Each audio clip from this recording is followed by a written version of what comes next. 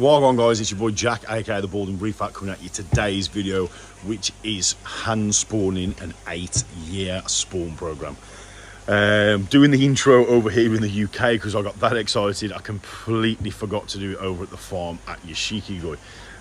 However, it is a 25 to 30 minute video. Stick around all the way through because we go through and we explain each individual step by step.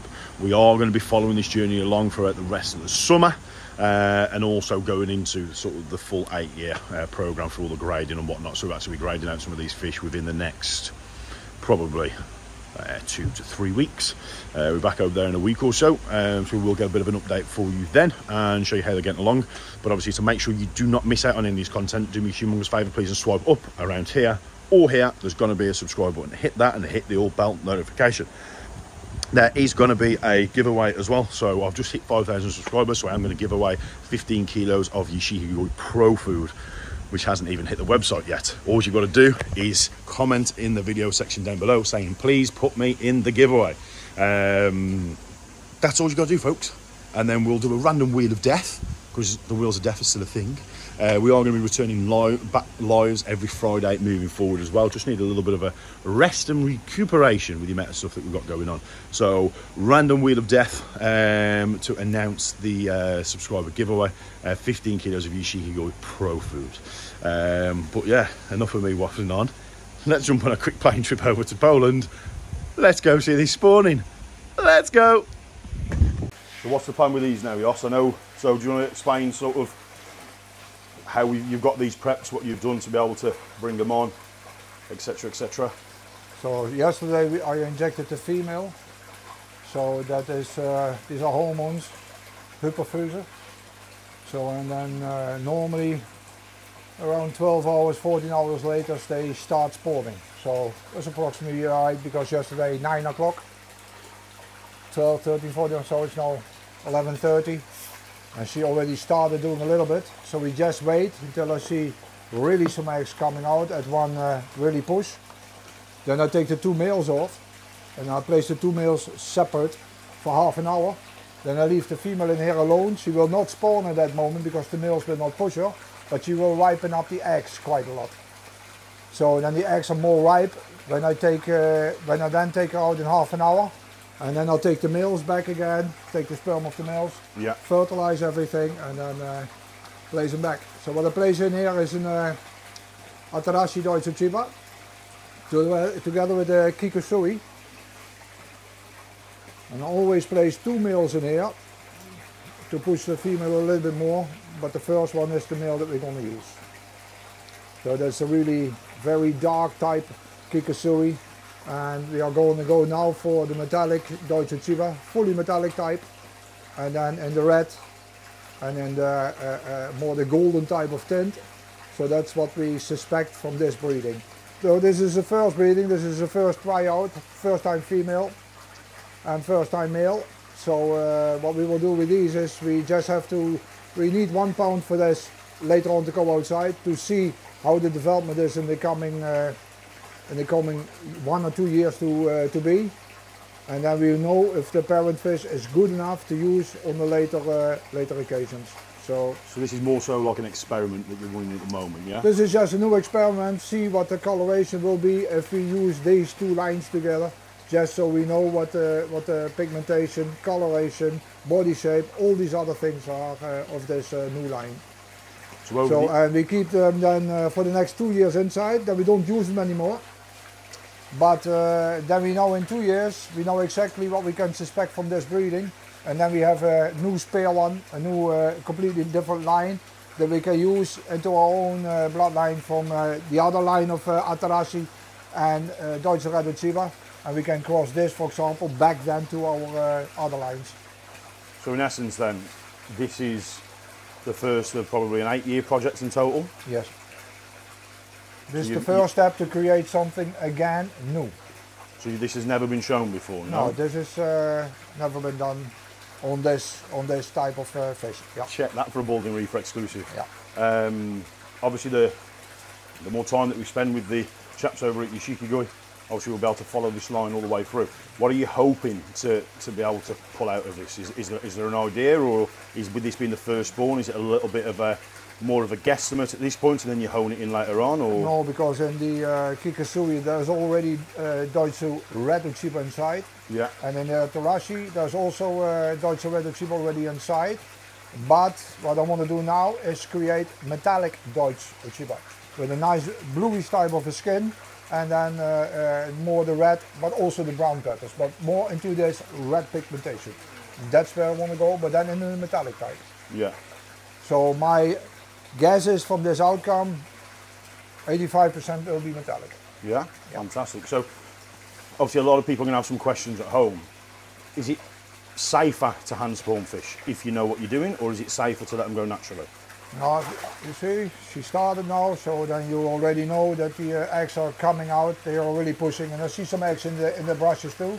So we take the males out in a moment. But you can do both ways. So if you know what you do by hand spawning, then it's quite safe. Yeah. If you same thing when you have the fish staying in the basin and let the natural spawning, also that is quite safe, but it takes a little bit more effort if you do hand spawning. Yeah. So if you do just natural spawning, the fish will recover easier after that as when you do the hand spawning. Yeah. So you have to look after the fish more as just a natural spawning. Yeah. Fantastic. So are we going to be able to see today the steps that you go through with the eggs to fertilise them and things like that? Fertilization you will see. So I'm going to take now first will be the males that need to come off. And I will look at the brushes now, but you can see on the brushes, yeah, you see already nicely the eggs on top of the parts that stick out. You see the eggs already standing. You see? On top you see already small eggs standing on the brushes. Yeah. So she gives already a lot.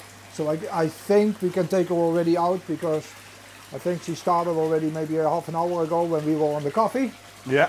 So, and now it's their coffee time. Yeah, so typical with koi spawning. Yep. Never goes to plan when you want it to. They'll wait for you to have a break when you're not watching. You have to just have always watch and watch and watch and watch, and then all of a sudden it's so on. So I prepared already a bowl with anesthesia. So what I do now first is get the female out. And for that,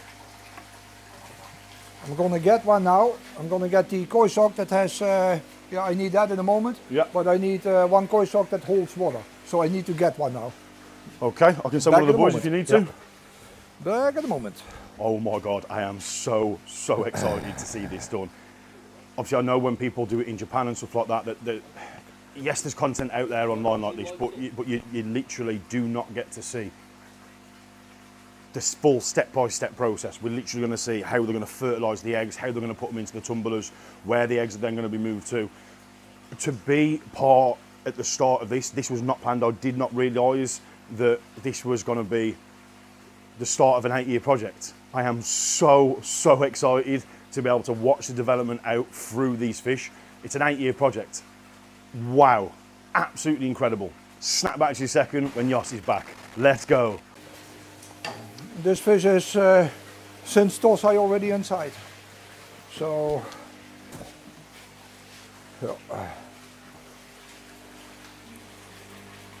So what's happening at the moment, Jos? Is this the bowl of sedate that the koi's in? there's anesthesia inside, so we just wait until he is under, until he really gives over, because he has to be completely under narcose, so otherwise you can't do anything. Yeah. Because if it's still moving and you dry it up, because we have to dry the koi in a moment, because one drop of eggs and then one drop of water and the eggs will cling together like a club already. So it has to be completely dry before we can really stripe the fish off. So in the moment I will sit down on the chair and then he puts the fish in my hand so I can dry it completely, and then we push the eggs off. We do the same thing with the males. Yeah. But the males don't need to be that dry. You just need to have the anal part and the anal fin completely dry, because when you take the eggs, the sperm off of them, you just put the syringe on there and then you pull on the syringe to get the sperm off. Yeah. So with the female, whereabouts do you actually inject the female, or is that a big trade secret? No, we always inject a little bit at the front of the belly, This maybe I can show you later. Mostly when I turn it around and clean it and dry it, you will see the spot where it's injected. Yeah. But there are more spots to inject. Yeah. So yeah. You can start doing what you need to do. That's it. That's it. Yeah. But she was even quite a lot bigger before we took her out now. So I think quite a few eggs are already in the bassin. Yeah. But that's not a problem because they can hatch in the bassin. So how many eggs for this female would you estimate that you'd potentially hand strip to there? 400. 1,000? 400 gram. 400 gram. That's about 300,000, Yeah. 350, something like that. Yeah. So if you have 400, you could calculate about 70 until 90,000 eggs, depending on the variety. Some varieties have bigger eggs, so then you have 400 gram, but you only have 300,000 or 200,000 offspring. Yeah. So yeah. So daft question: bigger the eggs, bigger the fry? In the beginning, yes. Yeah. But the young fry, the other fry will come up very fast. Yeah. So for example, Kohako and Sanka have much smaller eggs than, for example, this variety or a chagoi or a karashigoi, etc. So mostly the smallest eggs are the Kohako and the Sanka. Yeah.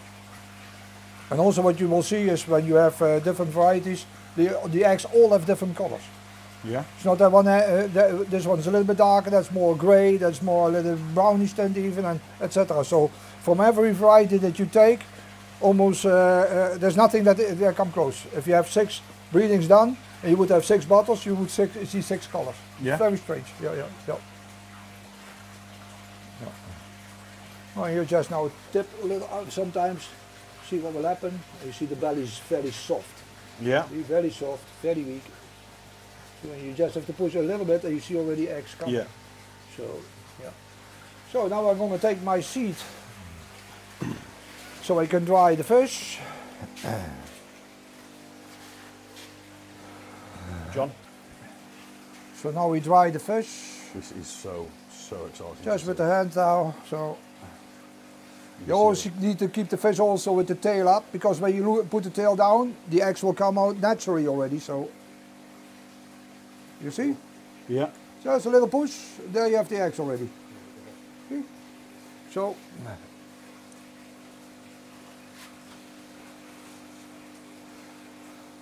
that's dry enough, just to be sure that there is no water, because all the water you get on this fish, on the eggs, these eggs will not hatch anymore because they can't be fertilized, because when there is water on, they will close. You see? Now you just push the eggs out. Oh wow.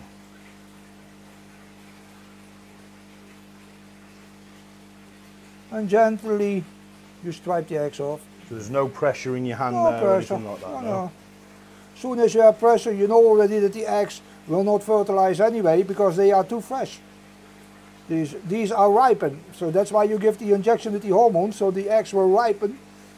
And then as soon as they start spawning in the bassin, they hit 1 or 2 times. Normally you take off the male then for a while, for half an hour.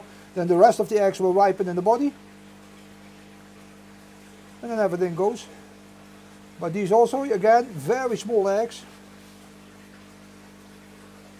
And then you see all of a sudden that almost nothing is coming anymore. And then you just say, that's enough. The rest you can do then in the bassin itself. So what I very often do then is, you see now, the belly is now like a pudding. Yeah. You see, it's almost completely gone. Oh, like yeah, a wow. pudding. Very right, here, all soft. So the eggs are almost all gone. So you just do this. Now we do one more time. Done. So whereabouts on the fish Oh, did yeah. you actually inject on this one? Was it, I is it injected here? this one there with the needle spotters. Yeah. So you can see that, John? So you always feel here's a strong bone and on the side of the bone. Oh yeah. So just Yep. yeah, you can literally feel right where it's Yeah, on yeah. the soft part there. Yeah. That's Always in amazing. the soft part. Yeah. And now you place her back. Papa. She can recover, there will still be some eggs inside. And she can do that then in the bassin herself. Now, okay. Yep. He's going to take the male now. To see this is absolutely mind blowing. I've literally got goosebumps. Careful by walking Yep. backwards. And what we normally do is we weigh this on the scale, so we know how much we have. Yeah. That's what we normally do, but because this is a new breeding, a new tryout breeding, so for us it's not so important how much eggs we have, because we normally only keep 1 pound, and then we wait for the rest. Yep. Yen. So I think that was Polish for 1. Yeah. So is this what you enjoy most about the koi hobby? Well, What I say koi enjoy hobby, the koi most is industry. the first selection. What Yeah. we did beginning of your trip. So that's what I enjoy most, because in the early selection, first selection, I see the future. Yeah. Then I know if we succeeded, if we improved, or if it's steady like the year before, all things like that. So that's for me is that makes the most fun, is the first selection. Yeah. It's always the biggest work too, but it really is something like, that gets me on my feet. Yeah. No, absolutely. Yep. Absolutely. Yep. So how many spawns do you reckon you've done this year then so far? About 40, 38 I believe. Yeah, 38. 38. This being the 39th, or this being the 38th? No, this is 38. This is 38. Yeah. So 38 in total, and some spawnings we have so many eggs, and because we have so many varieties, we just keep, let's say, 200 gram. For example, if we do karashi breeding, I have 1.5 kilo. Wow. So that's 1.5 million karashi. Then I just keep 300 or 400 gram. That's it, done. Yep. Yeah. Yep. So when you are hand stripping, do the eggs always look this kind of colour in the mix? No. So not only the egg colour will No. change, the solution around it will change The too. kaak will be much more orange, Yeah. and the shower is a little bit brownish tint, and then you have chagoi also a little bit almost greenish tint even. So that's why doesn't matter what type of fish you take. If the variety is different, you will have different type of eggs. Wow. Right, snap back to you in a second when the males are ready. Let's go. So I push now, just a little bit, and then the sperm comes off. You see?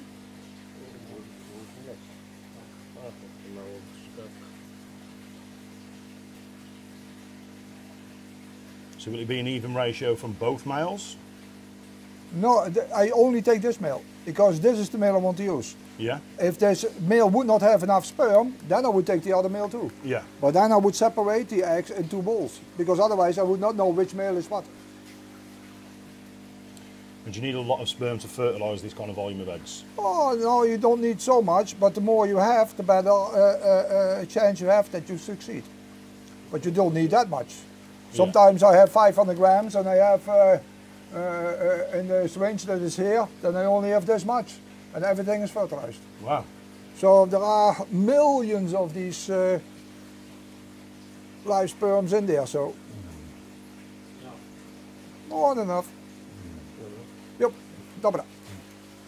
So now the male goes back, and as you can see, with this, in this way with the syringe, you have no problem. Yeah. Oh, the male can recover. You see the female's already Female's up already again. over there. The male's already turning over, which is absolutely awesome. Ja, wacht. Nee, je beker. Right. Snap back to you in a second when we're at the next stage with Jos and his friend. Is this? So is this just So water the in sperm will go in here now. In this way. In this way we have the sperm already soluted with a lot of fluid. Just go here. Ja, doe maar even. So. In this way we have a lot of water, but also all the sperm spores are everywhere. So you put it now in with the eggs, then you have a better fertilization. Or you just put it with the eggs. So these will now become sticky, Yeah, right? yeah. Yep. Oh, you just mix it. Wow, look at the volume there. Yep. Yep. Ik hoop dat het geen water is. Nee, dat was het al ene klont. Nee, dat weet ik. Dus, heb ik eerst klaargemaakt dus. Ja. So we've done a lot of spawns back home, but Yeah. naturally, never hand spawn. But to see it done in this method, We can do this also with the basket, no problem. The So eggs in and then throw them yeah, over we the- just throw them over the brushes now in the moment. So we take the female and the papas we take out. We just let it stand now a little bit, and then we take the parents now out. can shake Parents this. go to the basin. I can Yeah. shake. Yeah. Then you can say hello Okay. to Cornelia. Say first hello to Cornelia. Can go. Okay, snap back to you in a second, guys. Air by. So you can just take it and then place it to the other percent. Hoppa. That's one.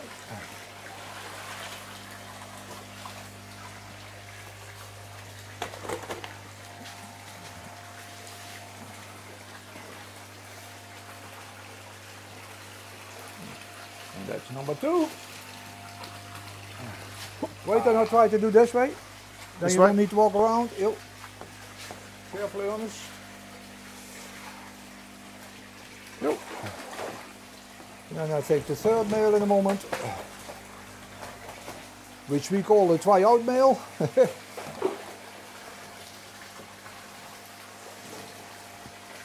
There's a small space in here, so we have a big stick on the net, but we need it to come to the end of the basin.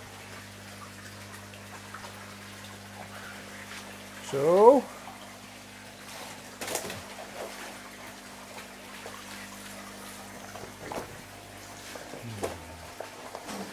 So the other males in here now, Yo. will they get into the mix as well? sorry? So the other fish that are in here at the back, will they join the mix if the female's still got a few more eggs left in her? No, they are just there, so, but I needed to get them out. Yeah? Ja. Kun je dit ding maar uitmaken daar in de pompen? Beter niet, want als die steen nou loopt, Oké. dan verdeelt het de mensen. Anders valt het terecht in op het moment. Ja. So, you take a little bit of the water. So that's already off. And then you divide the eggs so they fall everywhere. They also fall on the floor. So you keep the air pump running. So, but you can see if you throw it in, it will go open. And then you just flush a little bit extra. So Achter de water.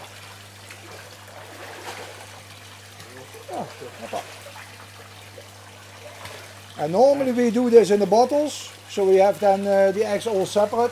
But then we have to take care. This is something for a later video for the next season, because this is the last breeding from this year. But then we will show you how it works on the bottles. But then Yeah. we have to take the glue off the eggs, Yeah. and that takes about 2.5 hours. Yeah? So to take the eggs, take the glue off, and then we can place them in the bottle. Then all the eggs are free and they can hatch in there. Now, because it's just a tryout breeding, that's why we only need 1 pound. So if you have 120 gram of fry, and the rest we will just kill. Yeah. We also have no more space than for 120 grams, so 1 pound is ready for that. And then on this temperature, the water is now 24, 25 degrees. 2 days the fish will hatch. Yeah. Just 2 days.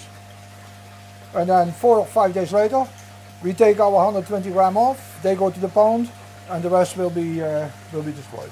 Yeah. We just flush away the rest. Yeah. So that's the entire program of how a breeding is done. And with the syringe with the male, it works better because you can also take the male and then put the sperm directly on the eggs. But then the sperm is dry, the eggs are dry, so you have less of a fertilization. Yeah. So if you put the eggs into a bowl and then the sperm into a cup of this, that is water that has 4 grams of salt inside. Yeah. So that means that the eggs don't cling together directly. So you need to have 4 grams of salt per liter of water.